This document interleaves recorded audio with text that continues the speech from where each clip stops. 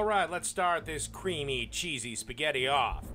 Okay, in a pan, we want to get 3 tablespoons of oil. I'm using grapeseed oil, but if you like, you can certainly use olive oil.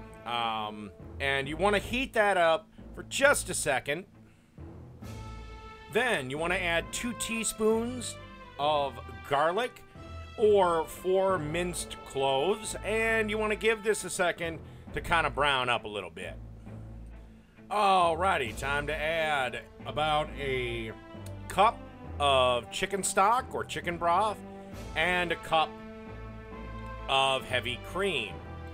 And you want to give this a chance to incorporate, get heated up a little bit.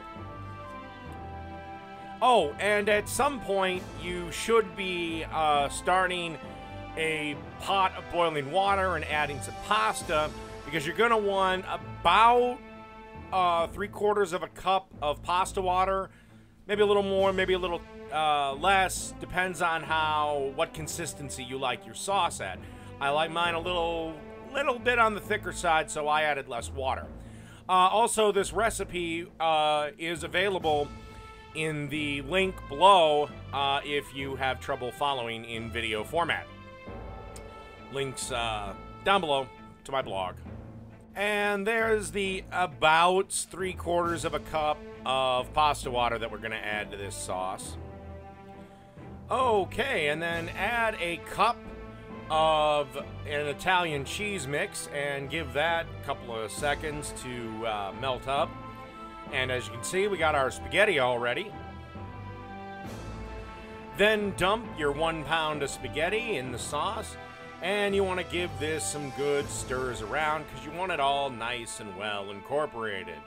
Don't worry if that sauce is a little too thin. It will thicken up due to the cheese and the fact that the pasta is going to soak up a lot of the moisture. And last but not least, we're going to add just a little bit of parsley, about 3 tablespoons worth of parsley.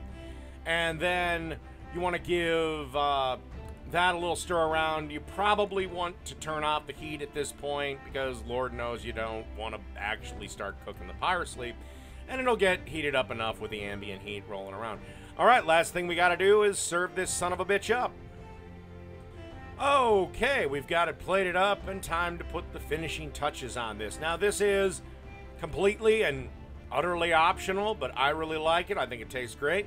You want to add some freshly ground black pepper to your pasta, and we're not quite done with the cheese yet. Again, this is purely optional. Do it if you like, but I'm going to add some Parmesan to the top of this here dish. Just a couple of sprinkles, and that's it. Cheesy chicken pasta. Done.